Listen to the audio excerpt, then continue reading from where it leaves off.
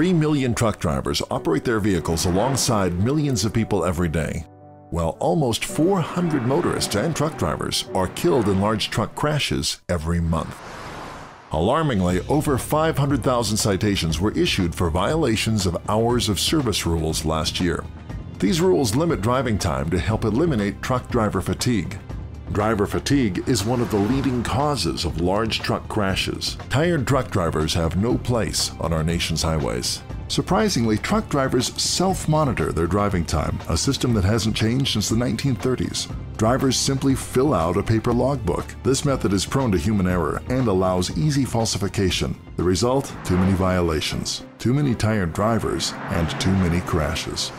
But beginning today, we have a new law that ushers in a long overdue and much needed change to improve highway safety.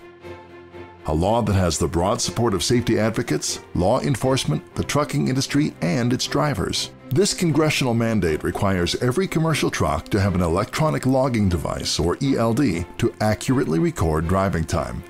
To the industry's credit, an estimated 30% of the nation's 3.5 million large trucks already have ELDs. Results for these companies and drivers include reduced accidents, lower insurance premiums, and enhanced efficiencies.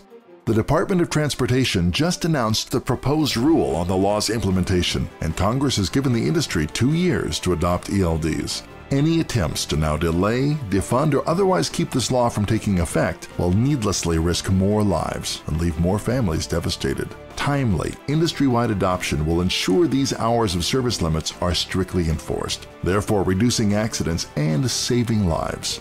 ELDs will help ensure the law will be obeyed, and as a result, the nation's truck drivers will be well rested and alert behind the wheel. Our families and our truck drivers deserve no less.